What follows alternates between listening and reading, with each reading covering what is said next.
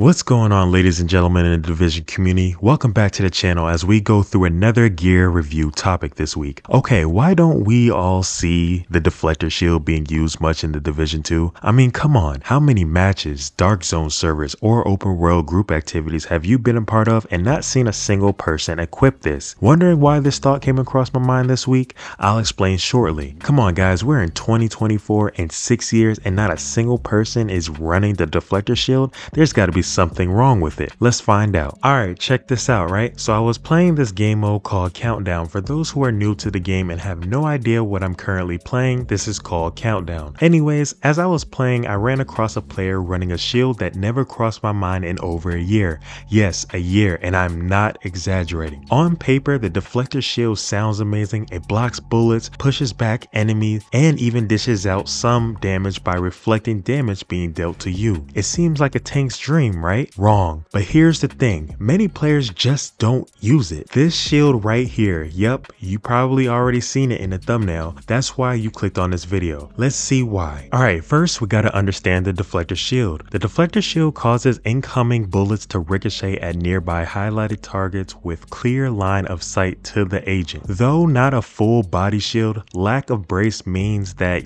only a sidearm may be used alongside the shield. Shield skill tier is increased with blue cores and yellow core attributes. Agents are briefly disoriented when shield breaks from hostile damage. Stop right there. We just spotted a weakness. Yes, only use a sidearm. You can only use a sidearm with a shield, but not only that, this shield does not provide you enough body coverage, which means you can still get shot. It will reflect bullets, but like 60% of the bullets will still hit you. This is a huge disadvantage, especially when there's another shield called the Bulwark who does a much better job with protecting you and doing a lot more damage with your pistol out. You guys know, for example, anybody in the PvP side, they know that there's bunk builds, and then anybody on the PvE side, you know that the Bulwark shield is just a better tank shield to use, especially in raids like the Iron Horse, for example. Okay, let's talk about how it limits your mobility. You're basically a walking wall.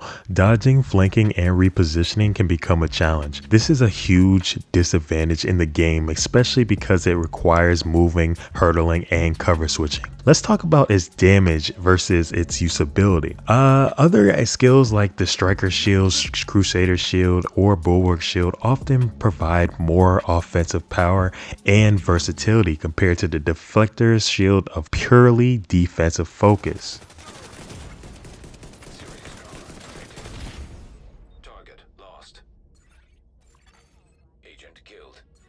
Okay, now that we talked about the Deflector Shield not being used and what it is and how it works, let's go ahead and break down a way to make it good again and build a very strong build around it. Let's take a look at this one I created. Okay, so this build is piggybacking off of my subscribers build. It was a really good build and I feel like I can use it very well with Deflector Shield, right? So the Artificer Hive is the key change that we have made. Also, we had changed our specialization to Technician, and then we swapped our pistol out for Sledgehammer. Everything else is still the same. Now, this is a great build to use because, like I said, the Deflector Shield does not protect us, so we need protection from elite mods to protect us and reduce that heavy damage that's being taken, right? Another thing is that we went hard on the damage. Okay, with Technician we're allowed to use Artificer Hive, so that's why we have Technician. But not only that, Technician provides us flatline or a laser pointer, which also increases our damage output for our AR because we're using flatline. What the laser pointer does is it automatically pulses anybody you aim at, and what flatline does is give you 20% additional damage to pulsed enemies. You see why that's all working together. Obviously guys, I'm still using the Ouroboros because it's just the best in slot for DPS. Everything else, like I said, is for protection and additional damage. Now the Memento is a key key factor here too, because when we're losing our armor, we're also gaining it from the kills that we take by picking up the trophies, and we're getting more damage on top of that. So this is why I'm using this build. And as you guys can see in this gameplay right now, it is performing pretty well. It has saved my life a few times, especially the memento, picking up those trophies and dishing out that additional damage and letting that deflector do a little bit of deflecting.